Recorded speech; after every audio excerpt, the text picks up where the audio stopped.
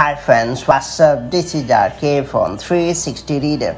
It's time to learn how to see Shazam History in Control Center on iPhone and iPad. For those unfamiliar, Shazam is a popular music discovery app that allows you to instantly find out any song playing around you. In this quick video, I'm going to show how to see Shazam History right from Control Center on your iOS or iPadOS device. That's all being said, let's dive right in. Before getting started, make sure you have subscribed our YouTube channel and hit the bell icon so that you won't miss any update from 360 Reader. First off, bring up the Control Center on your iPhone or iPad. On the iPhone or iPad, without the home button, you have to swipe down from the upper right corner of the screen to access the Control Center.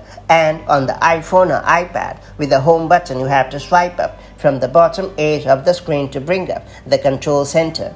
Then you have to touch and hold the Shazam icon.